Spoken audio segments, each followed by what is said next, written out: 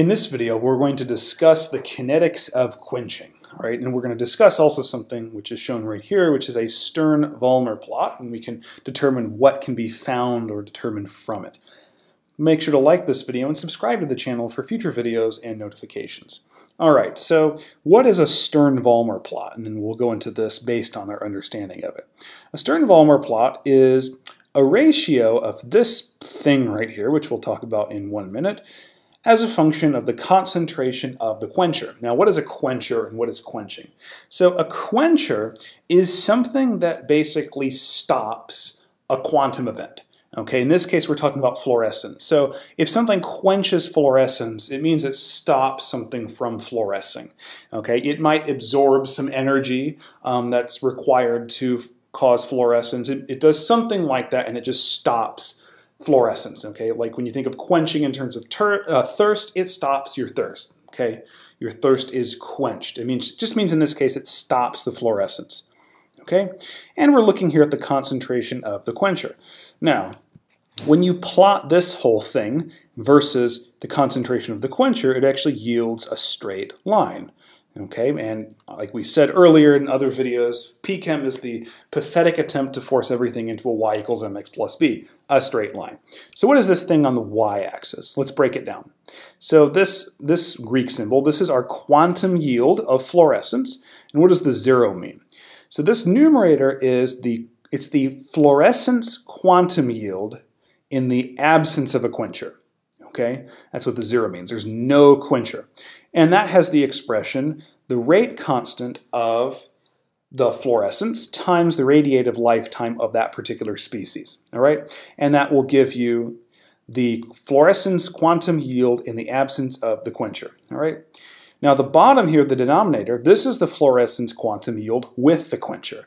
And its expression over here is a little bit more complicated. It's equal to the rate constant of fluorescence divided by, first of all, this term, 1 over the radiative lifetime of the species, plus the rate constant for the quenching times the concentration of the quencher. And notice there is a difference between the K sub F and the K sub Q. All right, so what we're going to do is we're just going to take the ratio of without the quencher and with the quencher, the two quantum yields. So we're going to take this whole expression, Kf times this tau naught, and divide by this whole thing. Now you'll notice when you do that, I won't show you the algebraic derivation, but notice that you're going to have a Kf here divided by a Kf. So you'll notice in this following expression down here, there's no Kf term, but the Kq, this term does survive. Okay, and when you do this quotient and you simplify it as much as possible, what you'll find is that the ratio of the fluorescence quantum yield without the quencher to the fluorescence yield with the quencher, this is going to be equal to 1 plus this whole term right here, the rate constant of quenching times the radiative lifetime of the species times the concentration of the quencher. Now, for a given species that fluoresces, the radiative lifetime is a constant.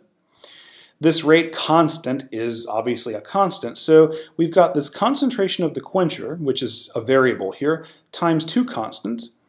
So if we know these values right here, we know this ratio, we have a y equals some number plus a number times the other variable. So this is actually not exactly in the form, but it's basically y equals mx plus b. Now our b, which is our y-intercept, is just 1. So that's the nice thing about a Stern-Volmer plot. It actually intersects the y-axis at y equals 1 right here. And then it turns out that if you then plot this y, which is this ratio, versus, assuming x is your concentration of the quencher, the slope of this line, which some sources will denote capital K, that's actually equal to these two numbers that are multiplied in front of the Q, which are the rate constant of the quenching times the radiative lifetime of the species. And so typically you would get a graph like this, and they might say determine the Stern-Volmer constant. Now the Stern-Volmer constant is actually just the slope of the line, which is simply the K. But if you know what the radiative lifetime is of the species is, which you can look up, you can actually then determine the rate constant for the quenching. Okay? And that's the main thing that you can actually determine from a Stern-Volmer plot. Okay, we may actually do a practice problem of this in the next video. So hopefully this actually gave you some intuition on what a Stern-Volmer plot is, what the equation is that produces this line, and what it can tell you.